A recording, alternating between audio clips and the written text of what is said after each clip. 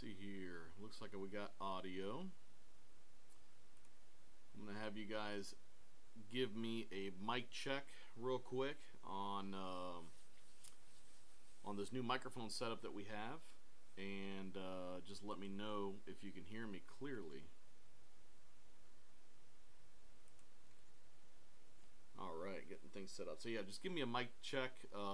Let me know if you can hear me clearly. Does it sound weird? Am I too loud? That kind of stuff. We're just trying to dial everything in. We did some tests earlier this week, and everything seemed to be working fine. Just want to make sure that it still is.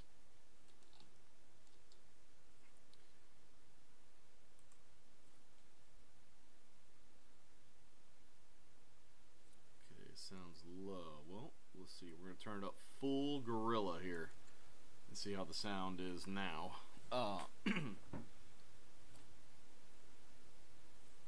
You guys can also adjust the volume on your speakers so it doesn't get too loud. Should not change too much during the show. Just let me know if that adjustment helped out with getting things set up here. We're going to try to bring the microphone a little bit closer to me so you can hear me clearly as we start the broadcast tonight.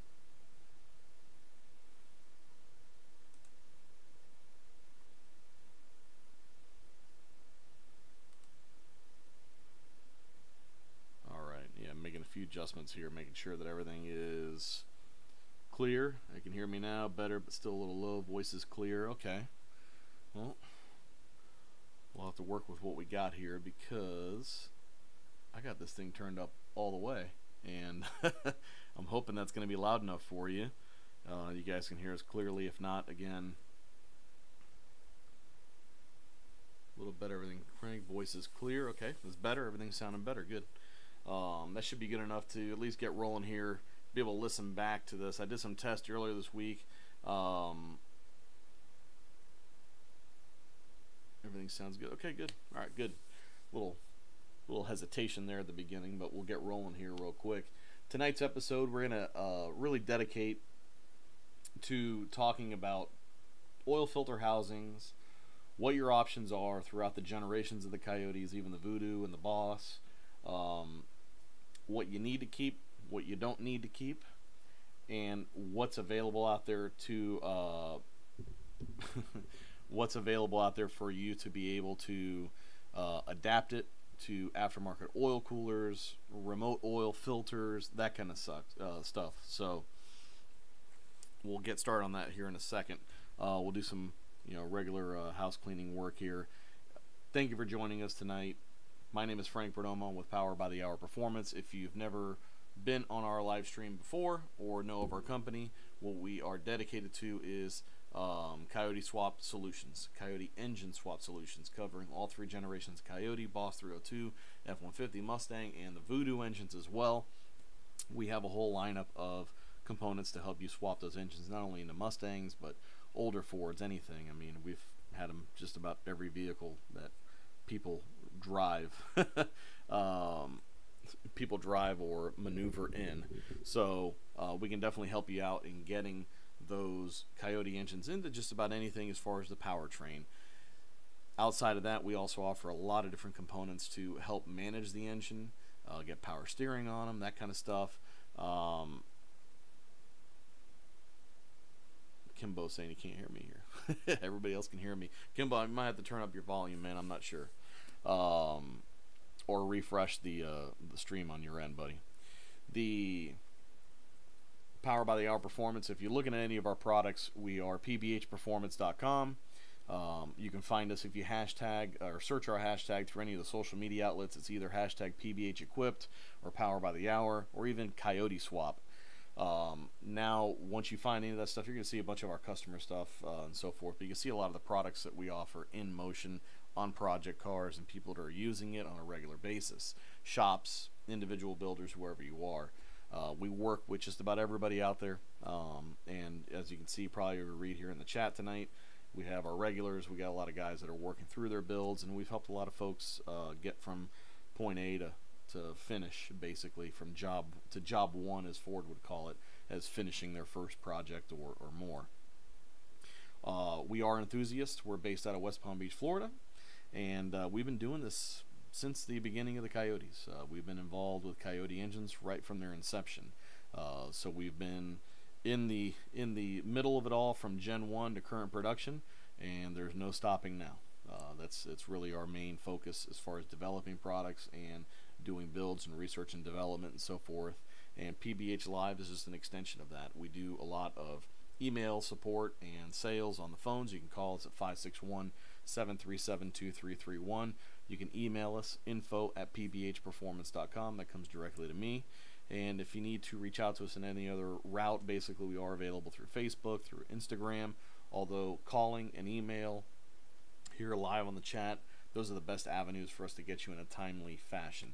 Sometimes, unfortunately, the stuff on IG and on Facebook gets mixed into the fray, and we can't get to that stuff as quick. So if you need an immediate answer, on here, info@pbhperformance.com, or call us Monday through Friday, 8 to 5 Eastern. And you'll be able to get Christian, Frank Pezzo, or me on the phone. Today is Christian Papa's birthday, so if you are friends with him on Facebook or Instagram, make sure you reach out to him, wish him a happy birthday. He's a good guy. All right, so let's talk about Coyote engines. And in particular, we're going to be talking about the oil filter housings. They're the adapters, as they call it. Now, all the Coyote engines are going to have a little bit of a different oil filter adapter and position. Now, starting in Gen 1, what we had was a nice short oil filter adapter that just had an FL500 filter on it. Sometimes it had an oil cooler that was mainly on the Boss 302s and stuff like that. All the oil coolers were basically fluid to fluid, water to oil. You'll see in a lot of the photos I'm about to show you, they're basically just a big water to oil cooler that's mounted sandwiched between the oil filter and the housing, and then your lower radiator hose is going to have connections coming off it to feed it water in and out.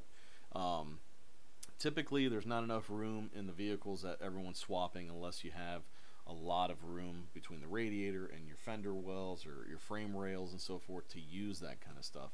So generally what we end up getting a lot of questions on is, how do I remove it? Which one will work? Can I use another OEM application? Did the one that came on my engine, is that going to be an option to use? And can we adapt it and do a remote oil filter, or can we do a remote oil cooler and so forth? So we're going to try to answer a lot of those questions for you tonight. And we're going to start off by showing you typically what you find on your Generation 1,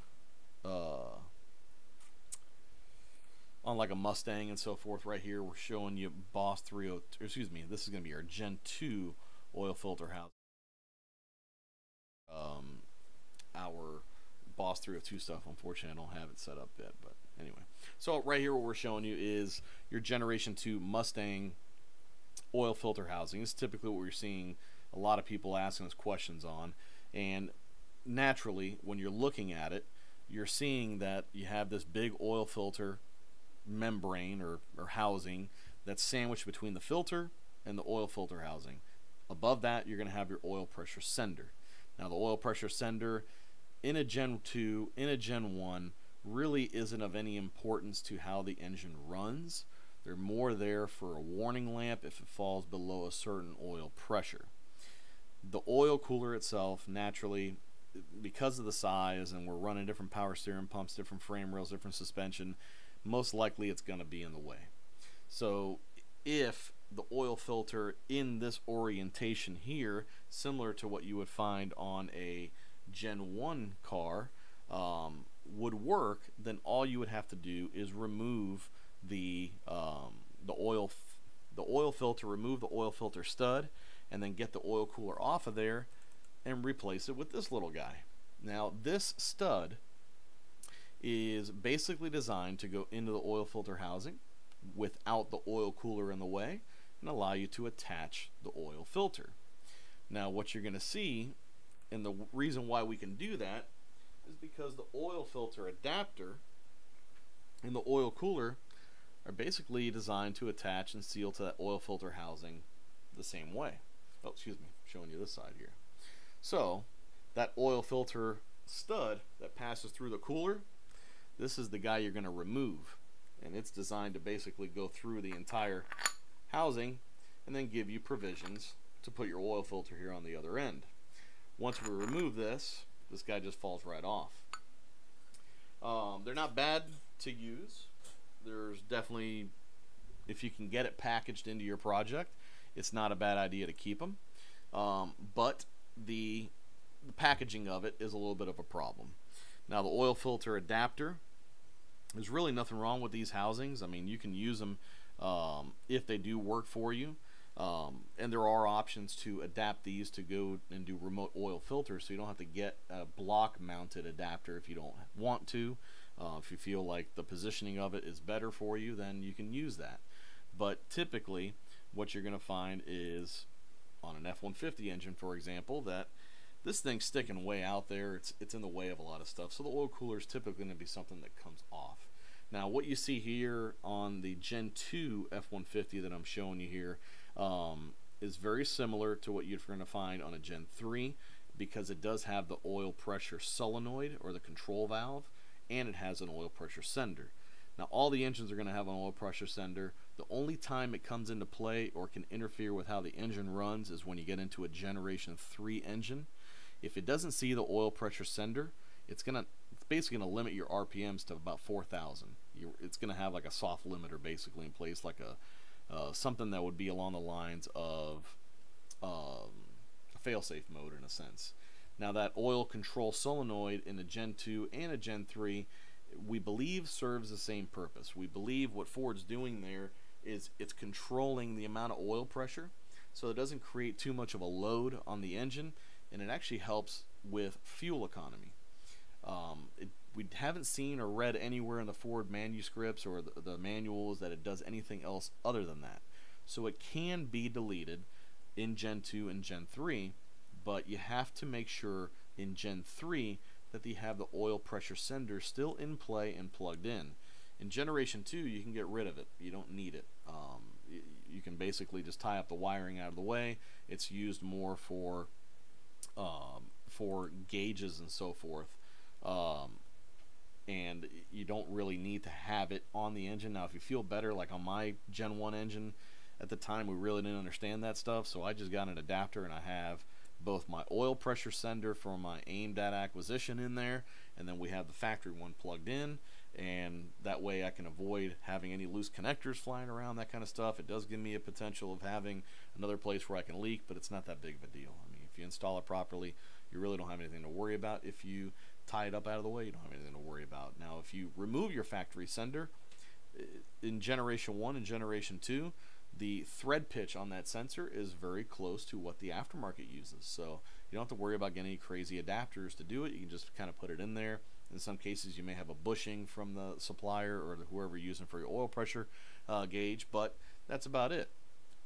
Generation 3, that changed. They did a different thread pitch, and I believe, and we're looking into this, we're waiting for one to come in, and there's a gentleman by the name of Bobby Wortman that has done this. He found that there is a piece, I believe from Vibrant, that has the right thread pitch. I think it's a 16 millimeter thread pitch, or a 16 millimeter thread, that allows you then to put your factory sender in while still having ports that you can use for aftermarket senders, and it's used for turbo stuff, for feed and so forth, out to the turbos. It's not specifically for a Coyote, so don't search for it as a Coyote. Just look at that product lineup. We may add it to our catalog, we may not. We're waiting on one to come in and take a look at it, make sure it's a quality piece. Real quick, before we get too far into this, can everybody hear me okay in the chat? Can everybody communicate well in the chat? Last week I actually lost the ability to read the live chat for some reason, so just checking in. Hopefully hopefully it's still working. Just give me a thumbs up or something, so we can make sure that we're still connected and so forth, and you can hear me.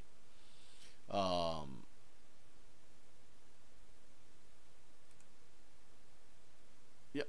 So continuing on, let's take a look at what a Gen 3 oil filter adapter and what the wiring and what the positions of it are. If you look at this diagram that I have on the screen right now, this diagram is showing you the two connectors you're going to find on the oil pressure on the oil filter housing in a Generation 3 F-150.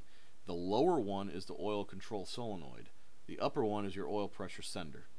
So what's important about that is that that lower one is the one that you can remove. The upper one, the small oil pressure sender, you got to keep that one in play. You got to keep that rolling. You got to make sure that it's plugged in so that the computer doesn't freak out and limit your RPM. There's been a few of our customers that ran into that problem.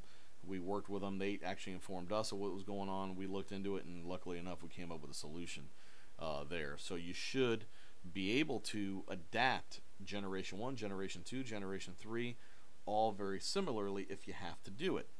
We'll take a look at a few other oil filter housings. That last one I had on the screen, this was your Gen 3, this was the diagram. This is what a Generation 3 Mustang oil filter adapter looks like. Now, it's tough to see here because there's a lot going on, but those two round drum cylinder things that are up there, those are the protective sleeves for the connectors, and those are going to the oil control solenoid and the sender. You can see the oil cooler in play, the FL500 filter.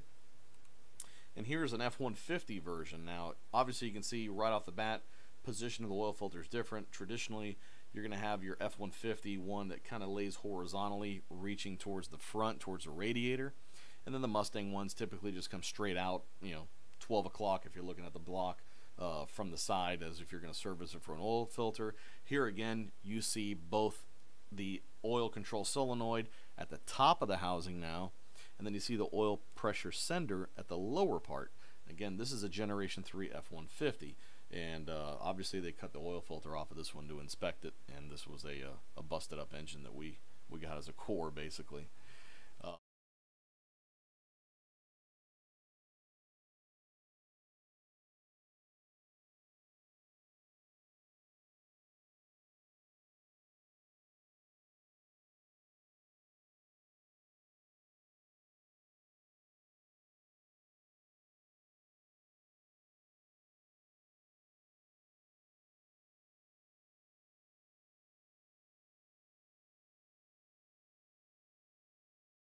Is kind of going over what your remote options are, and let's take a quick peek. This one's kind of unique. Not a whole lot of people have seen these, but this side by side here, this is a 5.2 liter Voodoo engine, and the Voodoo engines,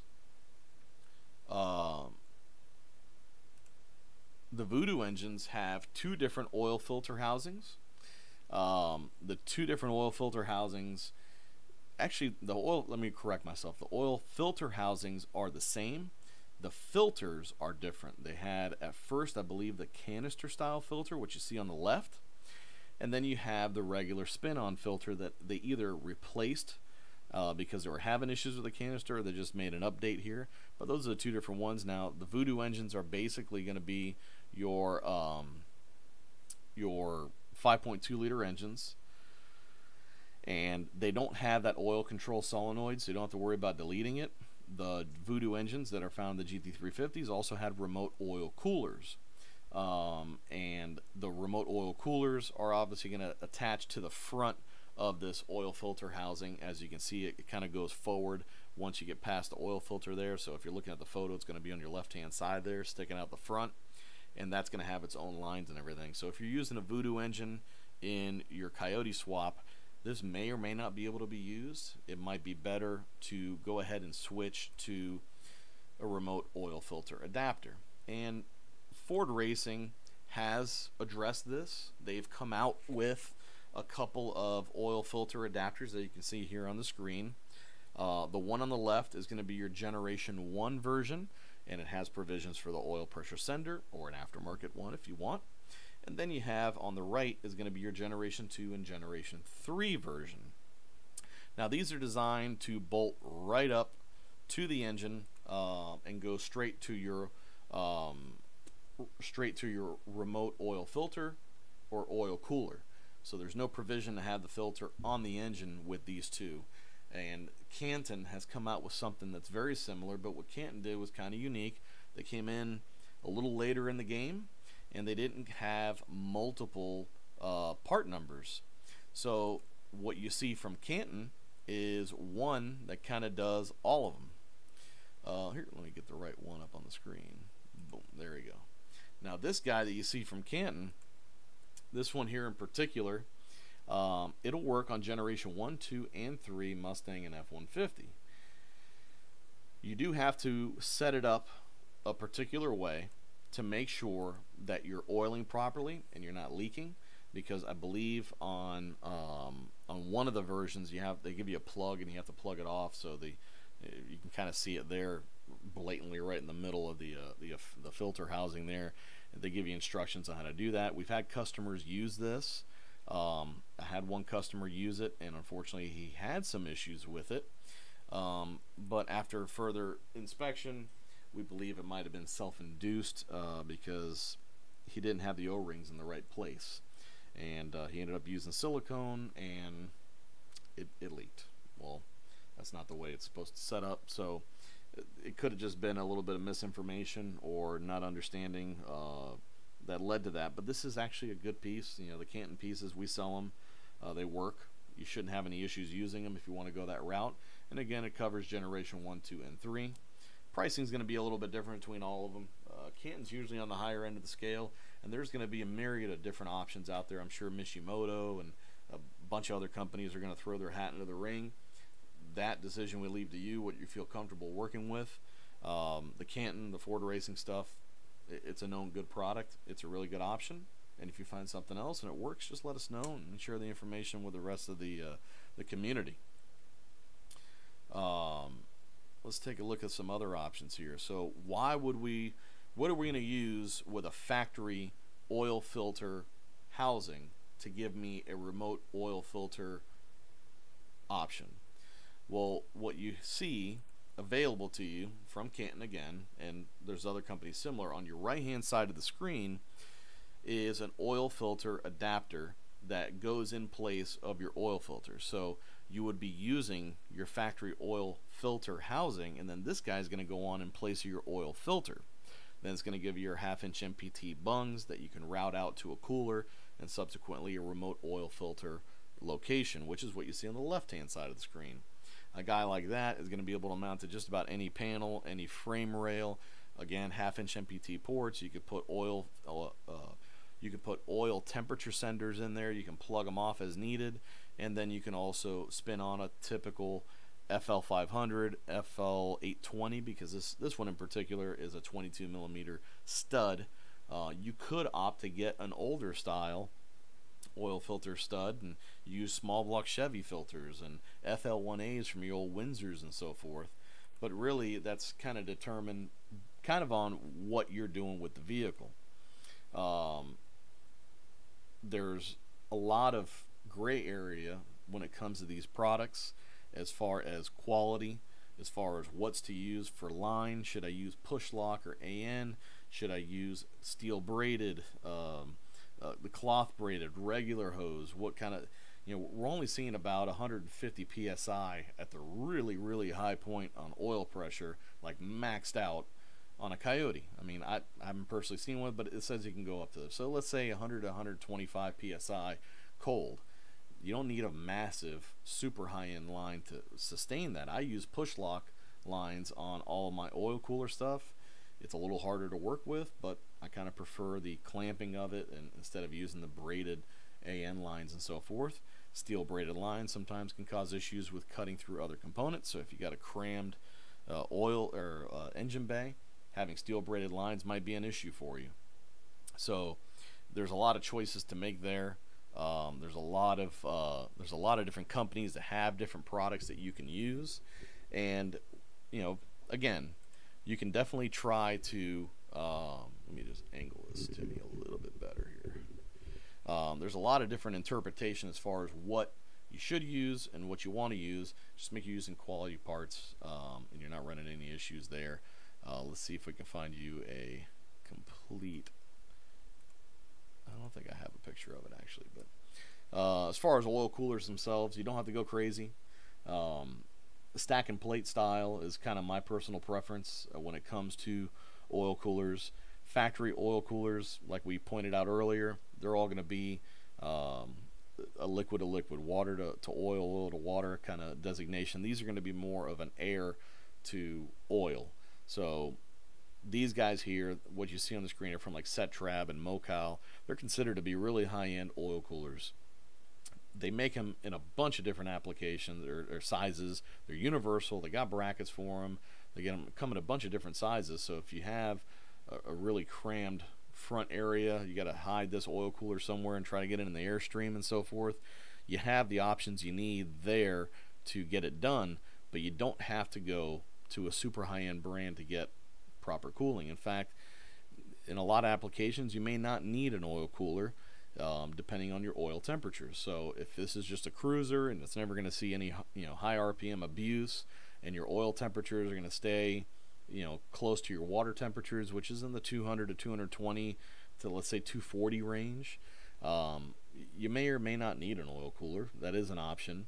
I don't really recommend going without one. I'd like to see everybody with an oil cooler, and it should definitely help the performance of the engine. You got to remember that all the oil, obviously being important to the entire engine, it's also what's controlling your VCTs. And if you have some funky running cars and you're having issues with drivability and your tuner's telling you, hey man, I got one VCT going this way or that way, oiling could be a potential issue related to what's going on. And we learned that early on when we were switching the cams out in a Boss 302 back in like 2013. And we started the car up and it was dead on one bank. And we had trouble trying to get it figured out, and we thought we had an issue. We studied the entire oiling issue. I think it ended up being a tuning problem as it related to the VCT, but naturally you can imagine the little tiny pinholes that all this oil is passing through and the pressure it's passing through getting into those VCT heads and how quick they have to react. If you have oil that's thinning out, foaming because of abuse, you can see where it can lead to some issues down the road. So an oil cooler is definitely recommended. It's not something you have to have. The engine will run without one. The question is, for your usage, is it going to run the way you want it, the way you expect it to run? So that's something to consider as well. As you're planning out your build and so forth. Let's see here. Let's see if we got some questions in here, maybe address some of the stuff that's going on before we get finished up. I want to thank everybody for joining us tonight, working through some of these issues and teething issues with our new microphone. We're working on getting our camera set up as well, but we've got to order some parts in and so forth. Let's see here. 2000 MCR, guys, always on with us, man. Thanks for the support. Wild Horse Garage, thank you for coming in and joining us tonight. Escort Sportage, spoke with him the other day on the phone. He's building himself Coyote swapped open track road race car, similar to the usage I have done with my car. So I shared a lot of information with him to hopefully get him squared away on some of the things he was asking about and set up generally on the car. If you aren't following him on Instagram, do that. I believe Escort Sportage is his name on IG. And he's going to be documenting the swap from the beginning all the way through. So you guys should be able to get some more information and watch what he's doing and kind of apply it to your own builds as needed. Let's see here. Dan Roberts, thanks for joining us tonight. Jason Freeberg. And thanks for joining. I'm just reading some of these chats here. 2000 MCR cleared up what we're talking about on the Voodoo. The spin-on filter was the first design of the Voodoo. Canister style was the second gen. Those canister style filters and even the spin-on filters, I know there's been some issues with guys having the filters kind of fall off and create oil loss. I'm not sure what happened to, I think it's that guy Adam LZ, who's an internet a vlogger. He had one, and a young lady was driving it, and the thing just caught on fire. I've seen multiple videos like that, and I think it's related to the oil filter itself. Why is this such an issue on a Voodoo? They're flat plane crank, and they vibrate like a son of a bitch. So if anything's loose, it's going to show its ugly head with a Voodoo engine. I know for a while there, you guys will probably know him, Billy Johnson. He was one of the Roush drivers. He actually ended up being one of the Ford GT race drivers. He was telling us a while back that during the development of the GT350R and the GT4 car that They were having issues. They were cracking exhaust manifolds. I mean, all sorts of weird stuff because of the vibration of that engine. So naturally, I think, that's going to transfer to an oil filter. If it's going to be loose, it's not torqued properly, it could fall off. It's never pretty. I know myself, I've had an oil fire in my car, and it was because of a push lock hose. It was the first ones I ever worked with, and unfortunately I did not know that you had to put a safety clamp on them at the end, which is what you're supposed to do. So I heated them up, I slid them onto the fittings, I hooked it up, and I rolled out. I went to Sebring that weekend. The car was running great, and we were having a good time. I came out of the hairpin. I was singing, going from the top of third into fourth gear on the straightaway, and I saw a puff of smoke come out from under the floorboard, which caught my attention naturally. I looked in the rearview mirror, and I saw a licks of flames coming out from behind me along with the smoke. I looked in the driver's side mirror. I saw flames coming out along the door, and that was it. Now, after we got the fire put out, and I calmed down, I looked at the under the hood, and there was a hose just sticking up, and that was my oil feed line to my remote oil filter housing, and it just popped loose because I didn't have that safety clamp on there, and it caused an issue. Obviously, wiped out the engine and lost the and made a huge mess. I had to degrease the entire car and oil down the whole track. I almost caught the grass on fire. It wasn't pretty. Let's see here. We got a question from Kimbo. Kimbo says, Frank, I talked with one of your guys yesterday. Gave him my email, phone, and name. I'll be waiting for it. I have the truck ready. Okay, cool. Thank you for Kimbo for reaching out to us, man. Hopefully they'll be able to get you straightened out and get you your quote, anything you need. Obviously, if you don't get a response, email me directly, info@pbhperformance.com. I'll be there to help you out or make sure that these guys get back to you and so forth. They get bombarded on the phones and via email every day. Big quotes, small quotes, tech calls. We get a lot of tech calls. I think we're about as tech open to helping people with tech that I've ever really seen in the performance aftermarket. I think it's just in our nature to do it. We're all nice guys and we're all enthusiasts, so we want to make sure everybody's taken care of, and hopefully that turns you guys into customers as well if there's something that we have that can help you out. I think guys are mentioning about Adam LZ. He had the spin-on filter and it backed off. I think those spin-on filters have like a little hex head on the end of them where you can torque them down, similar to what Fram and K&N did years ago. Let's see here. Wild Horse Garage says he's seen the fire vid, looked like 100% over tightened to me. Blue 99, yeah, that GT350 oil filter has issues with the oil filter. If it's not torqued to spec, it will back out, could harm the motor. Yeah, I think early on when the GT350s first came out, there was a track video that came out, and this guy was in a yellow one, and it was going down the straightaway, and the video was from behind him, and it let everything out. And I know there's been quite a few engine replacements on GT350s because of that.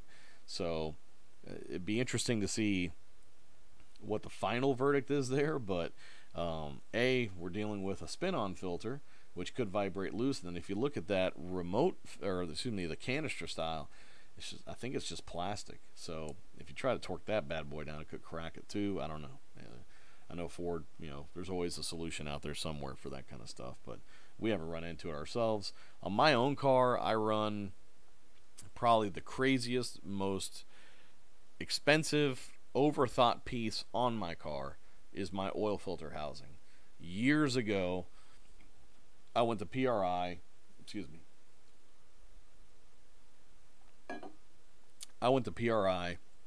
and I met a guy named Mike Coffey. He ran Clearview Filtration, and these things were on display, and I fell in love with them. And what they are is an oil filter housing, remote, that allows you to run a spin-on filter, GM style filter, and then it's got a clear window at the top, and that window allows you to see into the housing where there's a pre-filter that's basically got the same micron as some of the higher end oil filters. And what you do is when the engine's shut off, it's got a little charge port on the side of it, and you give it a little quick blast of air from an air compressor or a tire inflator or something like that. And once you do that, it pushes the oil through the filter, and you can visually inspect inside the pre-filter without opening anything. Now, if you see something in there that you don't like, you can actually take the 4 nuts off the top of the housing and open it up and take it out and look at it and clear it out and put it back together.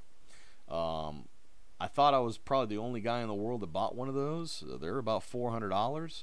I adapted to my car. I blew up a 302 at Daytona with that thing on there, and it let go. It basically melted 2 pistons or shattered them, whatever ended up happening there. And it caught most of the metal and silicone and gasket material in the pre-filter. When I opened up the oil filter, didn't really see a whole lot of stuff in there, so it works. It's a little scary though, because sometimes there's stuff in that filter that you don't know if it's supposed to be there or not. It's amazing how much rag material from cleaning an engine before you build it is still floating around in your oil, and it gets caught in there. Silicone, stuff that we really don't see in a Coyote, but maybe on a Windsor or something like that. So it's a neat product if you check it out. clearviewfiltration.com. I have one on my car. I've always used it. It's overkill. It's not the easiest thing. It's big, so packaging's a little bit of an issue, but if studying your oil is something you're into, it's a really cool piece, and it doesn't look bad. It looks really cool, in my opinion. It looks techy.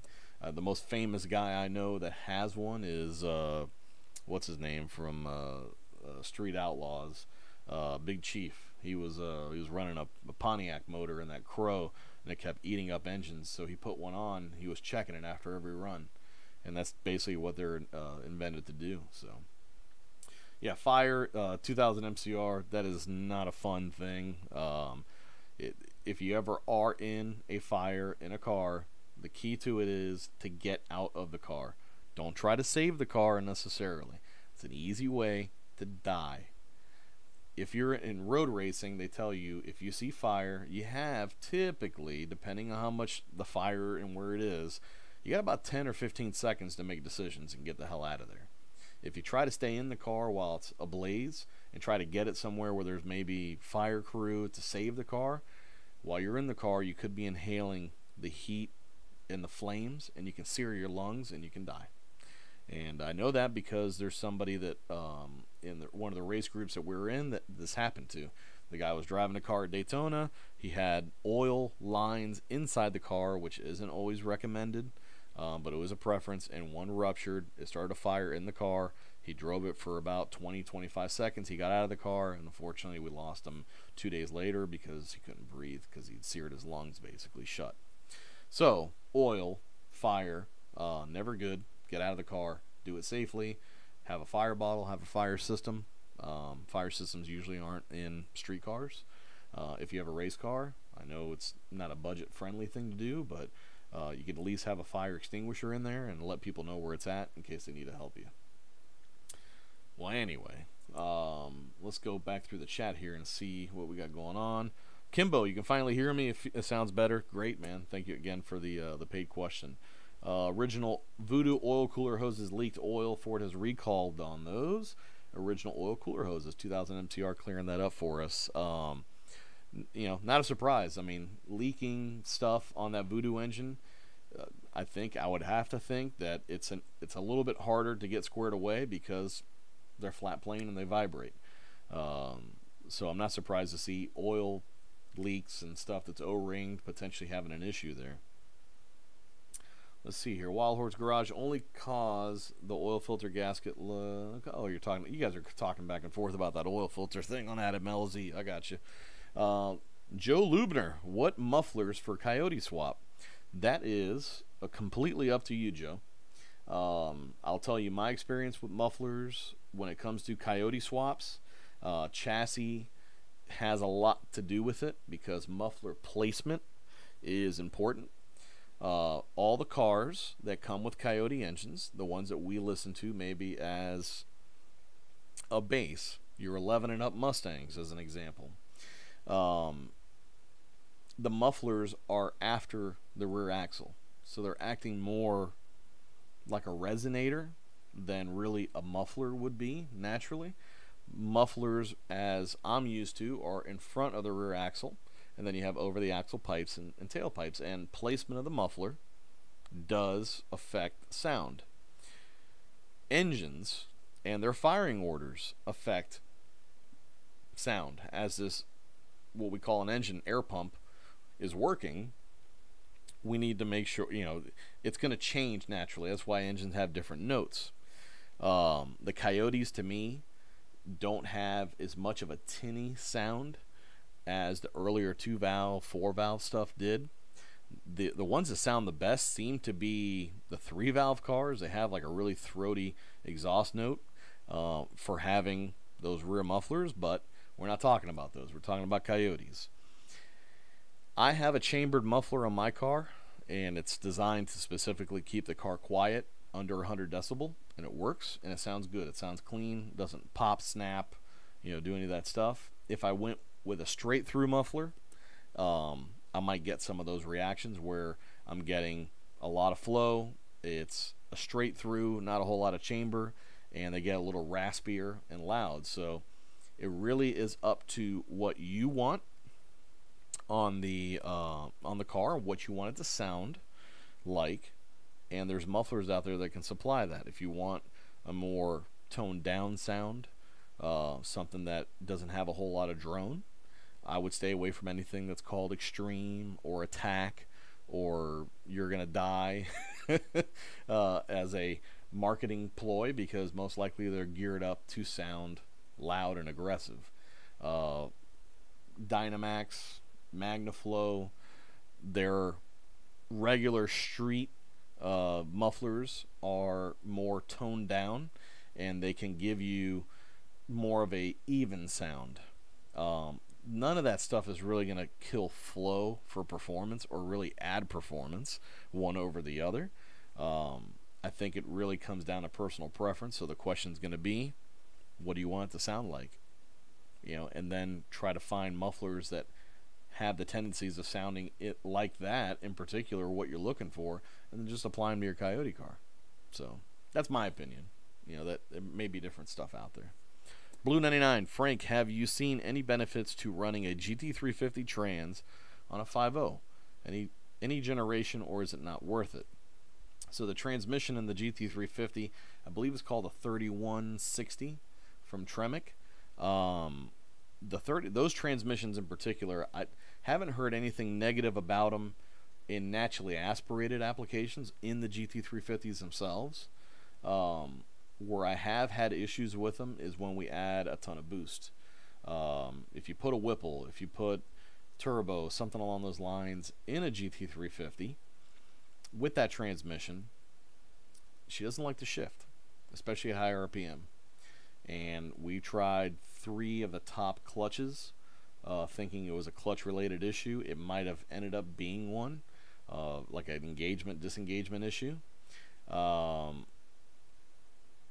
And I think if it's boosted, I think I would stay away from it. If it's going to be naturally aspirated, I don't see a problem trying to adapt that transmission in there. It is a nice transmission. I know my friend Tony Sarvis from Astro Performance, he has worked with them, and he can get them. So if you're looking for a core, you can also reach out to Ben Calamer, Calamer Transmissions. He can probably get you set up with one if you're looking for one. Or find one that you want somebody to go through it. Both those guys can help you with that as well. But I don't really think it'd be an issue if it's NA. If it's going to be boosted, based on the experience we've had with them, I'd probably stay away from it. Tremec has a few new things coming out from what we've been told. I think you're going to see a new 5-speed transmission from Tremec.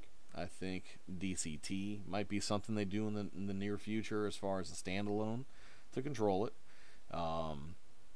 As far as 6 speeds, they don't really have anything new coming out. I think they're going to be working with the T56 and then the 6060 transmission.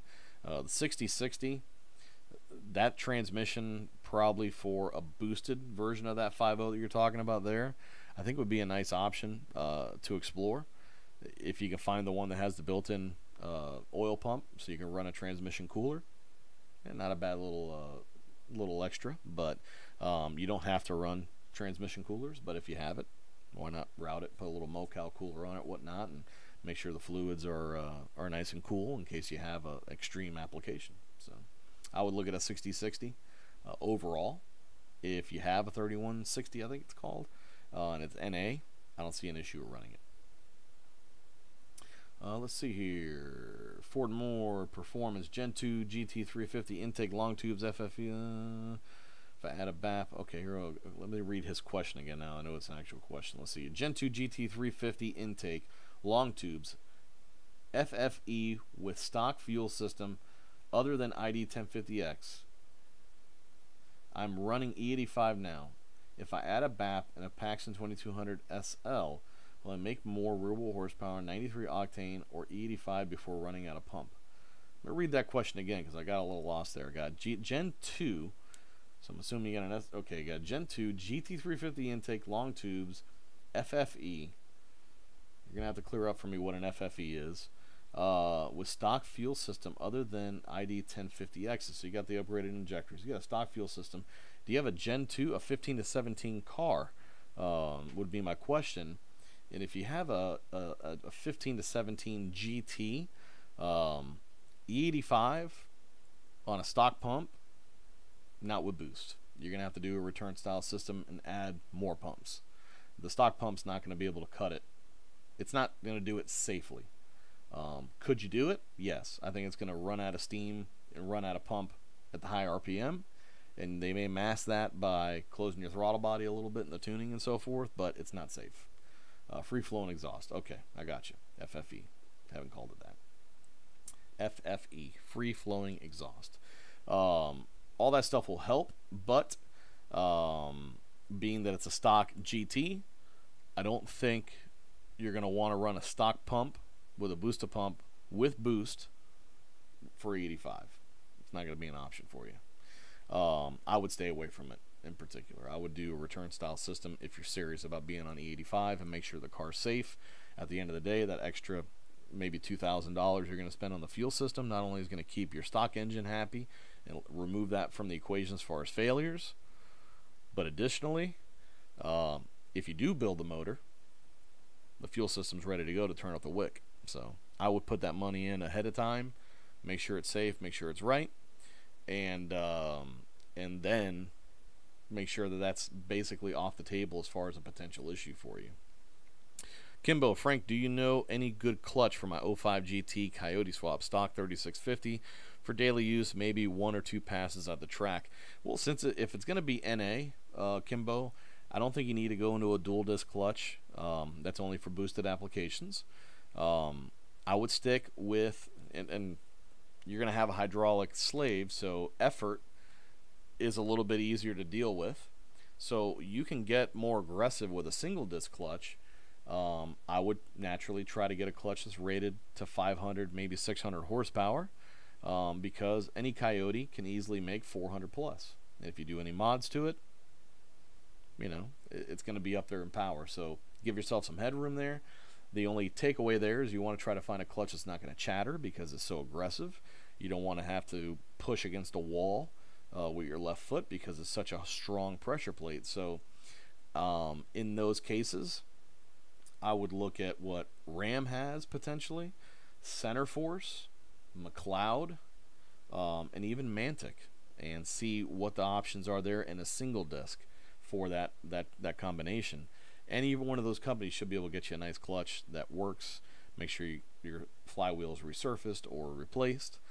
Don't make the mistake that unfortunately the guys that last did my transmission did and say, oh, yeah, flywheel looks good, put it back in there. Well, my car chatters like crazy, and it drives me nuts because I know it wasn't done right. So John Lucero, will the 6R80 Stifler's crossmember work with the 10R80s too? Yes, it will. The 6R80s and the 10R80s, measurement-wise, from the face of the bell housing to the transmission mount are the same length. So the only place they differ is the 10R80 is a girthier transmission. It's a little bit tall in certain areas, a little bit fatter in certain areas. Overall length really isn't much different. I think it is longer, but as far as it's related to the crossmember, it's not. You can use the same Stifler's cross members. Any cross member that works for a 6R80 essentially will work on a 10R80. So I guess FFE is a big Alex thing. He's got a lot of things. He's got a lot of things. He explained to us one day how he doesn't think the movie Dodgeball is funny at all. So if you are a fan of Alex's and you're on his next Tuesday night show, ask him if he thinks the movie Dodgeball is funny, and he will explain to you why it's not. There's no jokes. I don't think that's a popular opinion, but it's his opinion. He's entitled to it. We're all movie critics, I guess. I think the movie's fun. I think there's a lot of funny shit in that movie. So, but not to get too far off topic, but I think that answered your question there, Ford Moore. Let me see if I missed anything. 10R, let's see here. John Lucero, 10R80 versus 6R80, which is better and why? Well, right now, I would say more guaranteed, no gray area. I think overall driving experience, 6R80 wins out a little bit. There's a lot of development that's already figured out for the 6R80 transmission, so that helps. 10R80s have been a little finicky. They can handle just about as much power as the 6R80. I think they fall short as far as big power, but they seem to be handling okay just with small upgrades, clutches and frictions and steels and stuff like that. That covers 99% of the uses out there. We haven't really seen major failures in the 10R80s like we did originally in the 6R80s, where we got to a certain power level and the forward planetary destroyed itself. And then we had main shafts and intermediate shafts and all this stuff. The 10R80s really aren't like that. But day-to-day driving, a couple of guys here have them. They're a little clunkier than the 6R80s. Here's the other thing. You're asking about 6R80 versus 10R80. You can't put a 10R80 behind a Gen 1 or a Gen 2 engine. You can't put a 6R80 behind a Gen 3 engine. I will put a little asterisk there. Standalone controllers do exist for the 6R80. They don't exist for the 10R80 yet. So you could put a 6R80 behind a Gen 3, but you'd be running it off its own standalone controller, and unfortunately, you're going to get mixed results there as far as drivability and so forth. 10R80 is only going to be a Gen 3 thing. I didn't do my public service announcements at the beginning of the show. Maybe it's time to do them now. We get probably about 3 or 5 calls or emails a day of guys buying Gen 3 10R80 powertrains, and from an F-150, and they're looking for a control pack, and we're working on it. We've said a couple of times that we're working on it, but people continue to buy them. They must be very cheap, and that's fine. But guys, if you're in a hurry, if you need to get this project done by a certain time, if you're trying to get to a certain show, birthday, it's a gift, whatever, it's not a good idea, because the parts just are not available yet and they're not vetted yet. Even if we do find out tomorrow that we have a combination that works on a certain build, we have to then vet it on multiple other builds to make sure it's going to work for everybody and what the combinations are. When I spoke to Ford Racing last year, I think it was in May, at the Good Guys event, the issue was they could not find a computer that tune-wise was middle of the road enough to work with all the transmissions that are in a Mustang, calibration-wise. After a lot of work, I mean, they were getting ready to release the Gen 3 10R80 Mustang control pack with a voucher, and you were going to have to report to them what your transmission valve body code was. They were then going to basically program the PCM for you and then ship it to you separately. So tomorrow we figure out we can get the control pack to work on an F-150 Gen 3 10R80 powertrain. The question then is, how's the transmission going to handle that? How's it going to work with that control pack PCM? Because it's based off Mustang, and I got an F-150 calibration code. In a lot of cases, you can't force the F-150 cal IDs into a Mustang PCM It may be different this time around. We don't know for sure yet, but that might be an issue. You may have to get a control pack and then go grab an F-150 PCM and plug it in to work with your combination because you have an F-150 powertrain. So we don't know yet. And we're not going to start selling them and start pushing them until we know for sure, because we don't want to sell you a bunch of problems that we don't have answers for yet. So PSA, if you're buying a Gen 3 F-150 10R80 powertrain, there's a lot of holes in your build still. You can't just go into it, buy all the parts, and put it in over the weekend and have success yet. We're still waiting. We're still developing stuff. So let's see here. Modular Fox Body. Hey, buddy, it's Ryan Merrill. You still hoarding those awesome hats? Don't make me drive down from Ontario. You better gas up, buddy, because that's a long ride. I'm trying. I swear to you, Ryan, I'm trying. The issue I have right now is that these hats right here, we have to get them made. And when we get them made, we got to buy them in like 12, 36, 48 of them. And it's expensive. And we want to make sure that everyone's getting a hat that they like. So color combinations are a problem. I love this design, which is the simple PBH on the side of the hat. I think it's simple enough. The problem is that the on-demand services out there like Spreadshirt and T-Wiz or whatever, all these different things, none of them can deliver to me this design on the left panel by itself. They all want to center it. And as much as I don't mind it centered, that's how our hats were before, I don't think it looks that good. So I'm working on a few logos, a few updates, changes, potentially, that will allow us to work with one of those services. So if you decide tomorrow that you want a hat from PBH and you want it to be blue with silver embroidery, you can place the order and you're ready to go. I don't have to buy 30 of them to get that combination delivered to you. If you want a flex fit instead of a mesh back, if you want a mesh back flex fit, if you want it to be structured or not structured, all those options are going to be available to you through one of those services if we sign up with one and get the designs figured out. And then, of course, we can apply those designs to multiple different t-shirts and stuff like that, and it gives us a lot more flexibility to get more merchandise out there and do some cool stuff like some Coyote swap specific stuff, and get them out to folks that they're wanting to kind of represent us and show people that this is what they're into, because that's really what's going on. So I'm working on a few logos. I'll throw some of the designs out there to see what you guys think and what you might want to wear. I'm trying to make it as simple as possible because I don't want to get this thing too jazzy or look too gaudy and so forth. But yes, I will get you some hats eventually. Even if I have to make some, I'll get you one. You've been asking forever.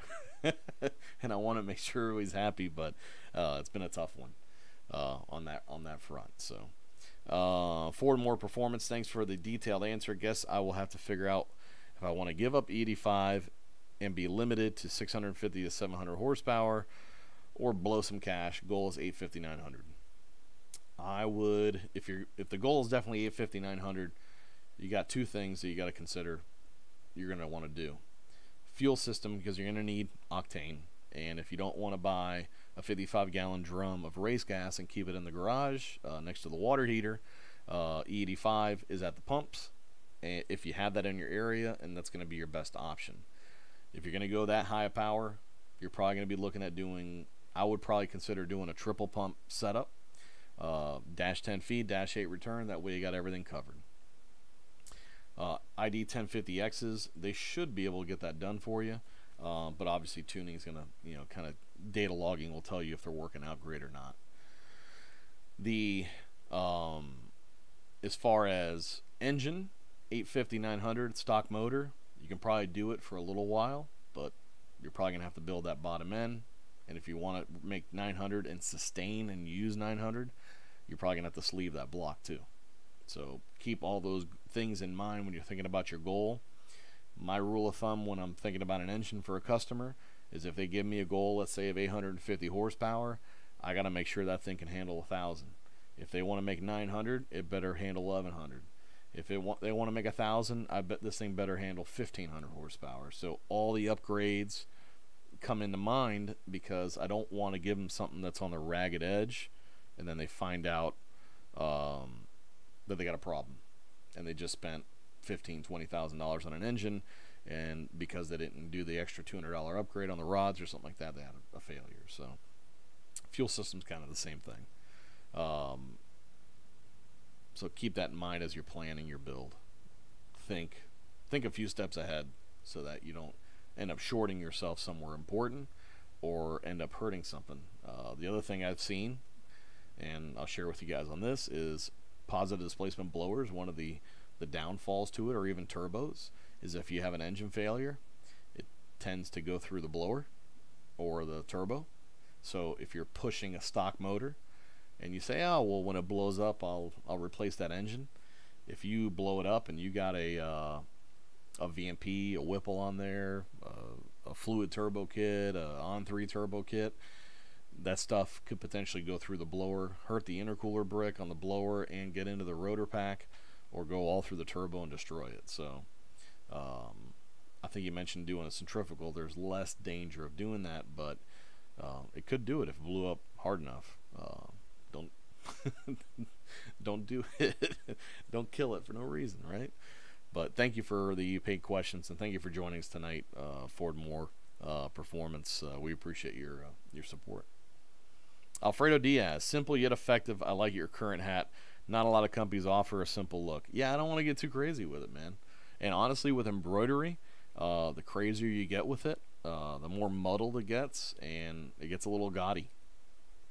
And that's why I'm kind of torn. I want them to just be like this. I don't want to have designs all over the place and, you know, all these crazy colors and stuff. But if we're going to do it, we got to think about making sure it's something that is appeasing as many people as possible. And I don't want to start a clothing line. I'm not Drake. I want to start OVO or you know, PBH version of it. We've got jackets and sneakers and socks and stuff like that. But if we do go with one of those on-demand clothing outlets, we do have the option to do all that stuff. So if you want to get your kids something to go to a car show, or your wife's coming with you to a car show and she doesn't have anything to wear, you can get her something that, you know, would work as well. So us making all that stuff, unfortunately, is a big drain on inventory, and I'd rather put parts on the shelf than hats. But that's basically been our stance. We used to have them, and we ended up giving them all away, and they're expensive too. So we're going to try to get this figured out. Worst case scenario, what I might do is just get a batch of them done and offer them to you guys on here, and you can pay for them through the super chat, and we'll email them and mail them out to you or whatnot. Figure out a way to figure out a way to get them out to you guys, because it seemingly is more the folks that are engaged with us through social media, through the events, that really want it. If I make a bunch of them, put them on the shelf, put them on the website, you know, we may not sell too many of them. So let's see what else is going on in the chat here. But thank you for your support, Alfredo Diaz. Thank you. Modular Fox Body says, I like it better on the side as well. Cheers, brother. Hey, thank you. I like it here, man. This looks good. I had them made with a bunch of different colors a while ago. You'll see me, these are the ones I wear in the videos and the recordings and stuff that I do. And I wear them out all the time. People kind of read it and try to figure out what the hell's going on. And where I work and what the hell that means. Not to mention our slogan's a little bit long. Coyote Engine Swap Solutions. I can't put that all on the front of a hat, so we'll figure something out here soon enough. I just want to rep your stuff. I have pretty much every swap part. Well, we'll figure it out. We'll get some stuff out there. Nathan Smith, Frank, can I use Fox Body sending units on a Coyote to use some factory dash gauges? I would use the N gauge for more accurate readout. I just like the old school gauges. Yes, you can. Oil pressure sender, water temp sender, those things can be applied as long as they're in the fluid or in the application that they're designed to. They'll work. The trick is, like oil, the Coyote engines run higher oil pressure than, let's say, a Fox body would from the factory. And we run into this issue even with Dakota Digital gauges and aftermarket gauges. 100 psi was a lot of oil pressure for a long time. And now we're operating at 100 psi on cold startup, or 100 plus. So what happens is you can put that sender in and run it to your stock gauge and it'll work, but it's most likely going to be pegged, and it's really not going to show you anything other than the fact that it's screaming full, maxed out in the red, and you have oil pressure. You don't know how much oil pressure you have, but you have it. So in that case, you can run it, but it might look funky, like it's not working. Water temp, it should work. I mean, it's going to be on the higher side because these engines do run a little bit warmer regularly than some of the older vehicles would like to run. So, the sweep on the gauge, if it's accurate, may show really high. So keep that in mind as well if you're trying to do that. 2000 MCR, PBH hats or 3rd gen control pack issue, which one gets resolved first? Well, I can resolve the hats tomorrow. I just need to figure out how many people really want them and what colors and so forth, and get them rolling. So I think the hats might actually hit market before the Gen 3, but we have delivered our first test control pack to someone, and they're going to be installing it and giving us feedback and working with us to get it squared away. So maybe, we'll see. Maybe by the weekend. Who knows? Simple is better. I agree, Mike B. Ford more performance. Okay, 800, 850, LOL. Yeah, that's a little bit closer to stock motor stuff. I mean, my happy number on a Gen 2 motor on pretty much any stock engines is 800. I would say, beyond 800, I mean, at 800, you're pushing the limits of what the factory components can do and sustain. So be mindful of that as well, because just because we say, hey, it should be able to handle 800, and you roll out making 798 doesn't mean you're safe, because you're down 2 horsepower from what the suggested limit is. And then abuse and use is another thing that needs to be considered, is because 650 horsepower going to the track every weekend on slicks is different than 800 horsepower on the dyno, and all I do is spin tires and go to car shows. So, not that either one is wrong, but there is a difference in load and how much abuse the car is getting. So keep that in mind as well. Kelly McMahon, how about that L&M Engines LM 2400 sleeve block? L&M Engines is excellent. Michael Rauscher is a friend of ours. We've used them in the past. What's nice about Michael Rauscher is when there has been an issue, because issues can happen to anybody, and some more severe than others, Michael's the kind of guy that says, get it out, get it back to me, let me look at it. There's no ego trip to fight through. He's there to make sure your engine's right by him, and he also is going to ask questions and make sure everything's good on your end too, so that we're not spending and wasting a bunch of time, or just to find out you're doing something wrong after a repair's been done or something like that. So I like dealing with Michael Rauscher. Liver Noise has been good too. Don't have any experience with MMR to share, just some of the stuff that I've seen online. There's a lot of engine builders out there that you can work with. Do your due diligence. See what these guys are like, not when everything's good. Get the experience of guys that have had issues with them, and not the raging maniacs that are giving 1-star reviews telling them they're the worst person or the devil. Try to dig out people that had an issue and they went back to that builder and see what the reaction was. Because obviously you don't want too skewed of an issue, but I can understand why everybody's upset after they spent $15,000 on an engine. There's a problem, the guy just kind of brushes them off. They're not going to give you a great experience or a thorough review, but keep that stuff in mind. Things can happen. Even transmissions we've built, stuff can happen. Random things can happen. What really is the measure of a good company is how they back it up and how they stand up at that point. So I think that's more valuable than setting records, because the chances that we're all building flat out race cars and we're taking spare engines to the track and we're going to be setting records every time we go to the track, it's pretty slim. we're all building street cars, so we don't need a race engine for a street car, and I don't want an engine builder to build me a race engine and then fall back on the fact that, well, it's a race engine. You know, what do you think is going to happen? Well, I expect it to hold together, and I expect it to run right. So make sure whoever you're working with has the same outlook and knows what you're doing with the car. So let's see here. Had some more stuff pop in here. Root beer showed up a little late. Channel support, thank you as always. Hopefully the new microphone, we're working through some teething issues here with it. I bought the absolute cheapest microphone I could find on Amazon, and I thought it was working good, but at first everyone said the volume was low. It might have been the way I had it set up with OBS and so forth, but I think we've recovered pretty well. You missed some information on oil filter housings. I snafu'd. I didn't have my Boss engine photo up. Oof, that blows my mind. Let's see here. Let's take a look at some of the questions here. There's L&M. Check out Hidden Skins in Orlando. Is that a strip club or an apparel company? Forced induction. Do you guys sell PCM separately for 11 to 14 Mustang Coyote swap? Yes, we do. If you go on our website, we should have it listed in the engine management section.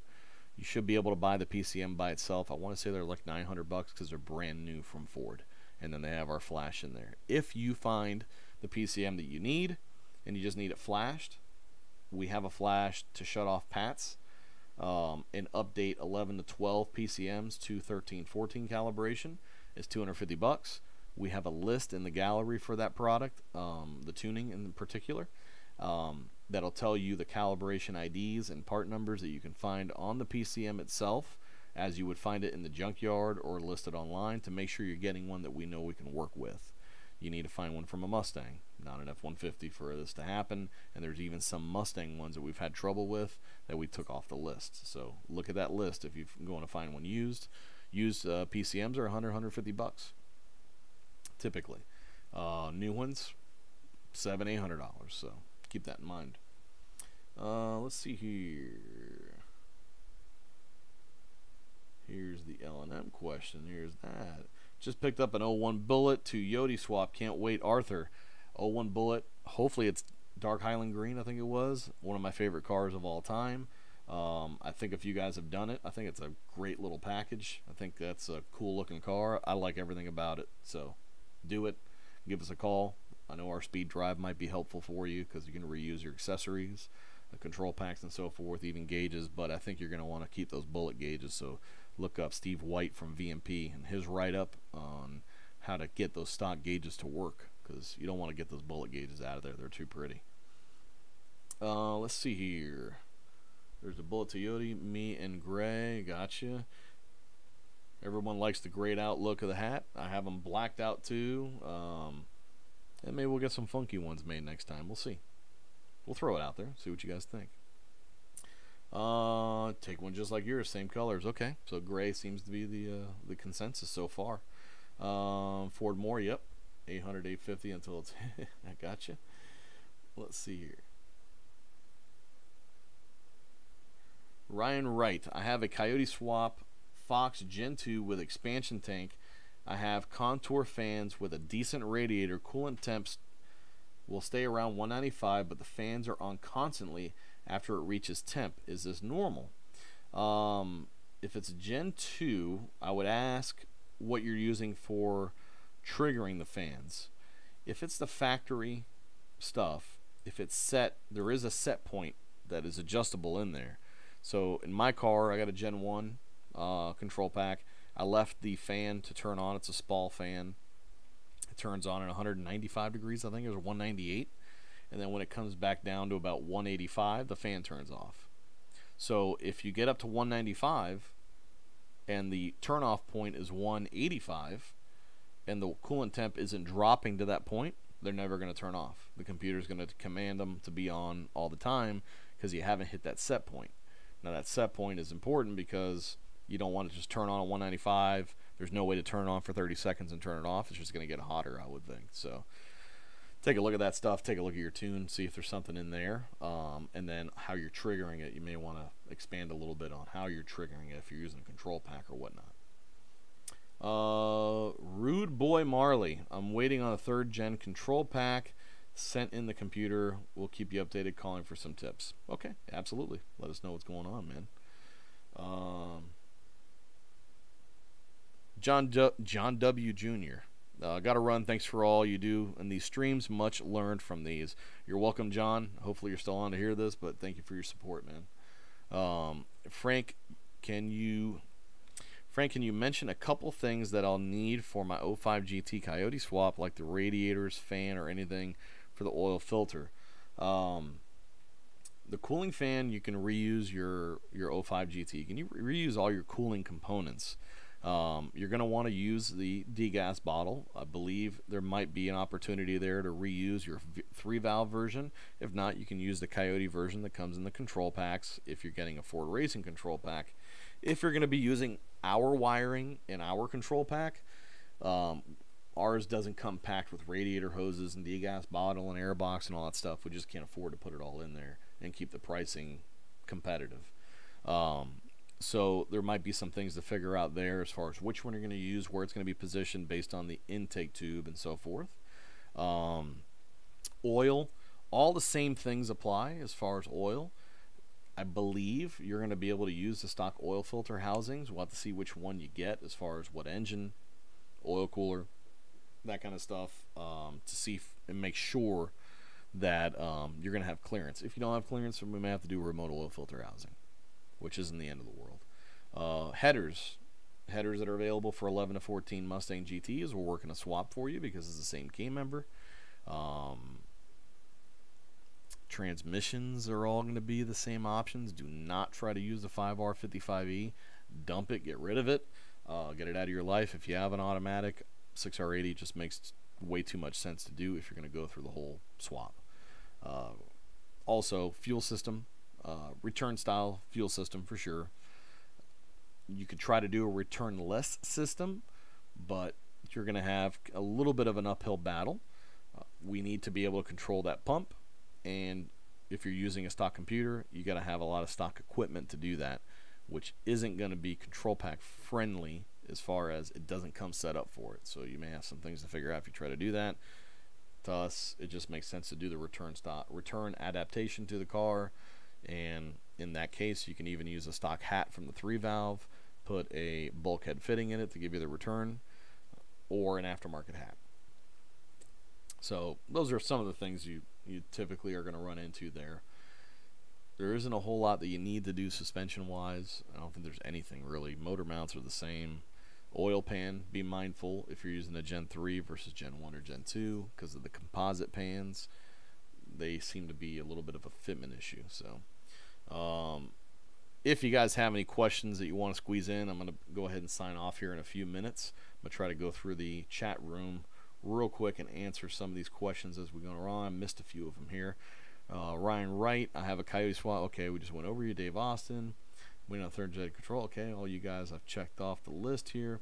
What does it cost to get oil pump gears and sprocket installed in Gen 1 Coyote? If you're doing it outside of a car, it's about 5 hours worth of work. If you're doing it inside of a car, factor on about 8 to 10 hours worth of work. We're $123 an hour, so you can spend upwards of $1,000, $1,200 easily. If we're doing a crate motor, it's usually 4 or 5 hours worth of work to get it in there.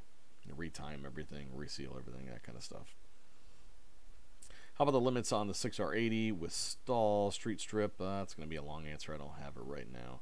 Reckless Bob, is there a diagram or write-up for wiring cruise control on a Gen 1 6R80 kit?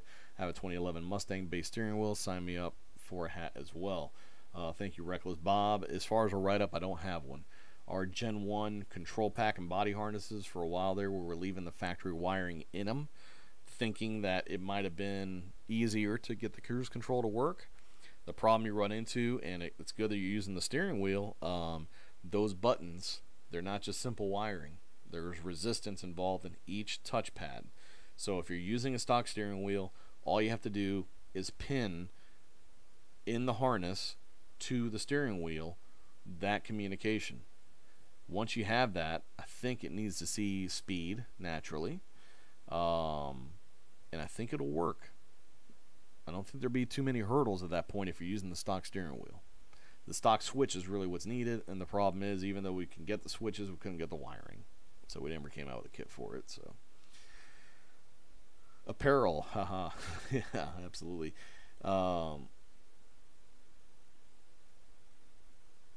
Doug Fidelk. Yes. The cold air kits are here. I don't have the final version of them yet, so I haven't photographed them to put on the site yet. We're waiting on PMAS to get us some more pieces. I think the kits can actually be more universal than we expected. Right now, we were planning on just giving you a straight pipe, a 90-degree elbow, mass air housing, and filter. I think what you're going to end up with is a series of pipes and bends that you can use to really map this thing out somewhere custom, so that you don't have to worry about if it's going to fit or not. You can really design it to fit just about any engine bay, I think, once we get the production set up ready to go. So very soon. We have the mass airs here. We have the air filters. We have something right now that we can send out, but it's not our final version. That's why we haven't photographed it and spoken about it yet. Modular Fox body. Should you be running GM parts on the white car? It's probably going to go slower on the track now. I will tell you, we've put the GM Type 2 pump on my car. And what we were told by a lot of folks that were asking for that pump was that it was so good. The modular Ford pumps were so noisy, and you can get them in all these cool different ways, different modifications. Right now, I don't see why the GM pump is any quieter than the Ford pump. In fact, it's a little bit noisier in my opinion. I'm going to try to go to an autocross this Saturday night at PBIR and test it and see if it feels any better, any worse. Hopefully everything works great and we don't have any issues and we're ready to rock. But right now, based on what I've seen, packaging wise, it's the smallest one, tightest setup we're going to offer, which is really nice. But I haven't been blown away just yet, and I don't think it's because it's GM parts. It's Saginaw, I guess, is GM parts. They use the same pumps on Toyotas too, so we'll see. It might be a curse. I don't know. Let's see.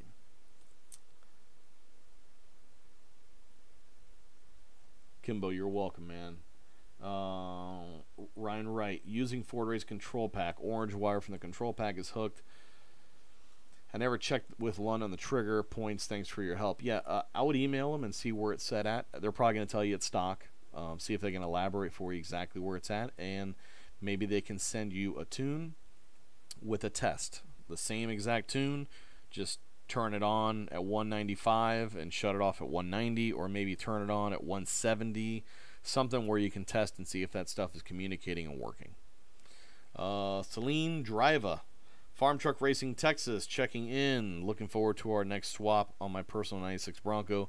How would you get a Gen 1 truck motor to 425-ish to the wheels? Well, it's going to be pretty simple. You can do it with intake tube. You can do it with intake modifications. You can do it with long tube headers. You can do it with octane. Camshafts will definitely help as well. I think if you do Mustang camshafts, you can pick up some easy power. If you do Boss 302 intake cams, that's going to be some good power too. If you do Comp Stage 3 cams, they'll definitely help you make some power. Intake manifold, Gen 3 intake from a Mustang will be a nice upgrade for you.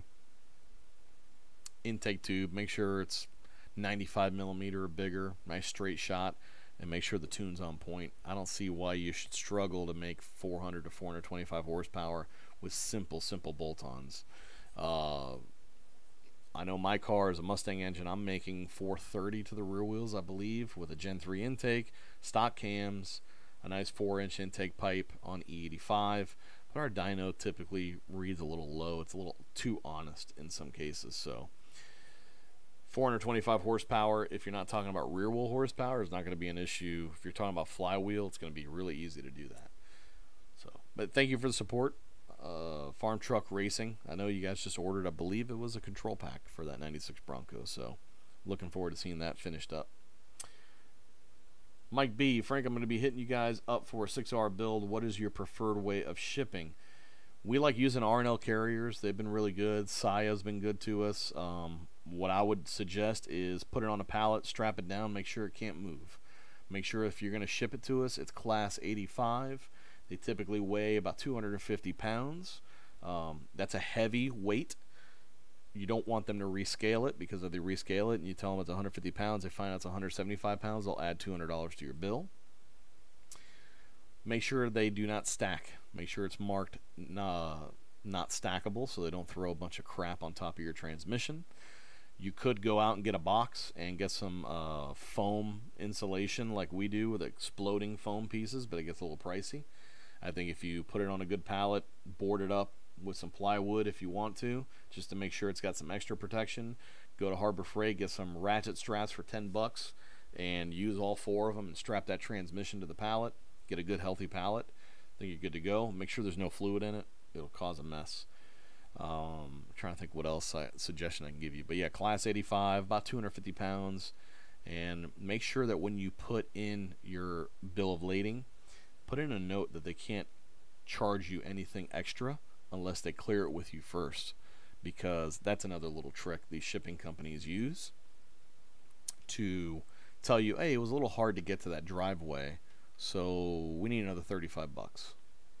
You know, that kind of stuff. So try to stay away from that stuff. 2000 MCR, check. The gear. Okay, you guys are talking about something else in there. All right, guys, I have to wrap it up for tonight. Thank you again for your support. Thank you again for your patience. We'll continue to adapt our setup here in the studio, aka my desk. I'm hoping to get the new camera set up so we can try to use it for the next broadcast, so it looks a little bit better too, mixed with the new sound. I think it's going to be a nice add-on. Hopefully I didn't say too many times tonight. That's my pet peeve. And thank you again for your support. You guys obviously donated in the super chat. That's awesome. I will try to get hats squared away for you. If you like this grayed out look, I'll get some made. I'll let you guys know, and you can buy them right here in the super chat, and we'll get them shipped out to you and so forth. Maybe we'll give some out. Who knows? Do some random lucky winner stuff in the future. We love doing promotions and so forth. Thank you again for your support. If you're not using our products, it's okay. This is just a tech forum to help you get informed on what's going on and why we do what we do. You guys have a great night. Thank you for joining me. We'll be back here Wednesday night, 7 o'clock Eastern. Again, send me some messages on what you guys want to talk about. If they're not super involved or super tech heavy, we'll try to cover them and so forth. And we look forward to seeing you all again. Thank you again, guys, for your support. PBHperformance.com, 561-737-2331. Make sure you subscribe to the channel. Hit that notification button. Hit all when you hit that notification button. Make sure you don't miss anything. And we got some other videos that I'm going to start recording tomorrow that are going to be coming out for the channel as well, covering 6R80 stuff, 6R cooling, 6R and 10R cooling, and then in general the 6R80 transmission, what to expect, how it's built, what it can do from the factory, what we can do to upgrade it, and what you should expect from your 6R80 if you use it in your swap or in your high performance build. So we got some cool stuff coming out for the channel there too, and we're always taking suggestions. So if there's something you want us to cover, post it up. We'll take a look at it and see if we can put it in the show. Thank you again for your support.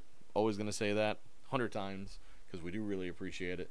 Thank you again. Stay safe out there, guys. And if you have anything, you need anything, info at pbhperformance.com. Will come right to me, or you can call us at 561-737-2331. Thank you. I'm out of here. You guys have a great night. Have a great weekend. Finish your builds. Go drive your car. Have a good one.